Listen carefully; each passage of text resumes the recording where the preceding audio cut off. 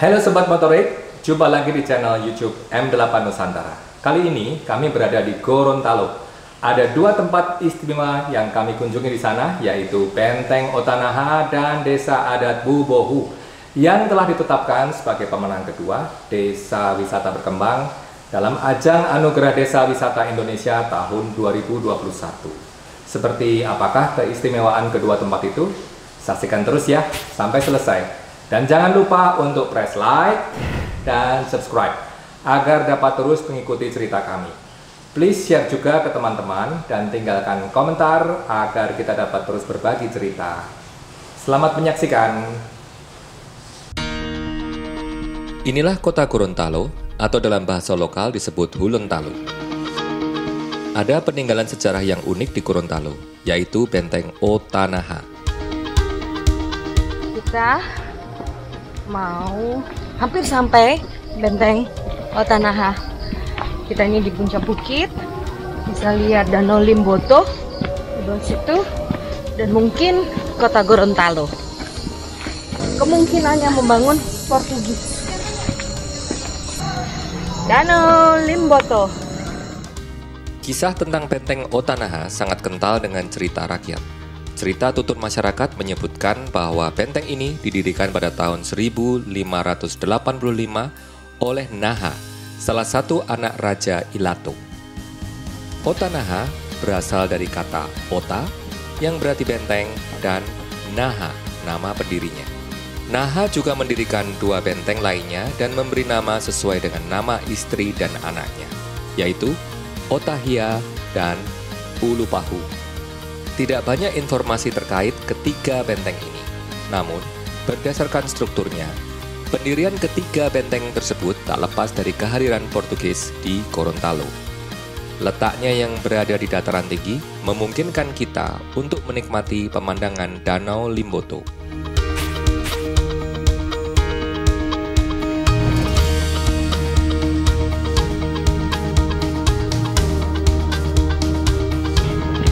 Jadi kita sekarang masuk ke Desa Adat Bubohu di Gorontalo.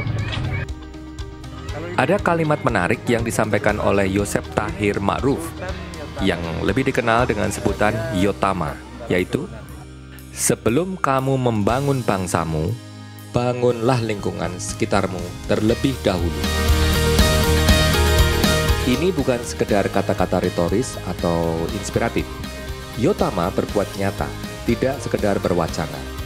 Desa Bubohu yang tadinya tandus, gersang, berdinding perbukitan kapur telah berubah menjadi hijau. Kecintaan pada sejarah diwujudkan dengan membangun pusat informasi budaya. Ini sejarah Gorontalo.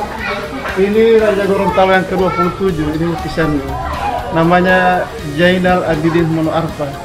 Ada foto dan dokumen sejarah Gorontalo di sana. Di tempat inilah kaum muda dapat belajar tentang masa lalunya. Kalau ini kayu-kayu begini memang sudah lama sekali ya ditemukan ini. Ya, fosil kayu. Dari kayu apa ini? Ini kan fosil kayu yang kami kumpulkan sebagian di Desa Bongo yang sudah jutaan tahun usianya. Kekayaan budaya Gorontalo yang memiliki persentuhan dengan agama Islam tetap lestari di wilayah ini karena sepanjang tahun didorong dan diberi ruang melalui tradisi dan festival. Seperti tradisi walima, yakni tradisi membuat kue walima atau dikenal dengan nama kolombengi, sebagai bentuk perayaan Maulid Nabi Muhammad. Kue-kue tersebut selanjutnya disusun sedemikian rupa, kemudian diusung dengan tolanga atau usungan kayu, lalu diarak ke masjid untuk didoakan sebelum disedekahkan kepada masyarakat. Tradisi yang luhur ini dilaksanakan turun-temurun yang hingga kini masih terpelihara dengan baik.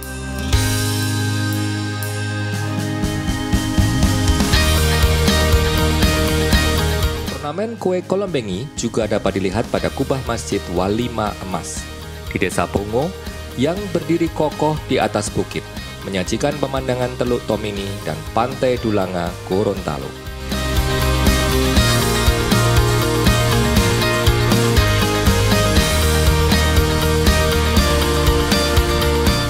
Kalau ini tangganya ini sejumlah 33 anak tangga.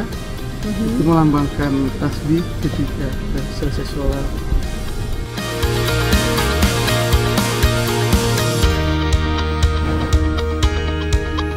Kita, orang Indonesia yang mencintai negeri ini, teruslah membangun daerah kita masing-masing sebagai kontribusi nyata membangun Indonesia.